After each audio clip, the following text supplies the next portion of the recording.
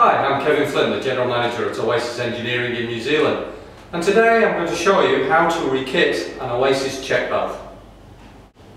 To rekit an Oasis check valve, what you need is a genuine Oasis seal kit, and we also recommend that you have the instructions. If you don't have a copy of the instructions, we do send them out with the seal kits. Then you can download them from www.oasisngv.com. The instruction booklet tells you everything you need to know to rekit the valve, and it also tells you the sizes of the tools that you need beforehand. So once you've got your kit and your valve and you're ready to go, the first thing you need to do is to remove the cap. To remove the cap, you take a suitable size spanner, place the valve in a vise, and you undo the cap. The cap will then unscrew as such, and inside you will find the poppet parts. What we have here is a spring, a poppet assembly, and on the cap we have an O-ring.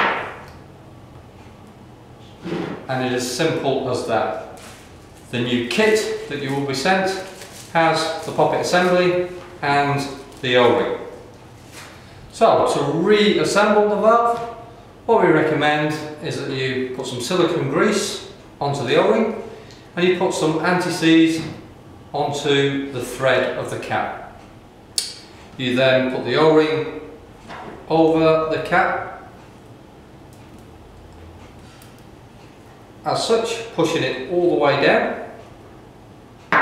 You then place a spring onto the cap and you take the poppet and pop it onto the spring so that the end of the poppet goes through the cap as such.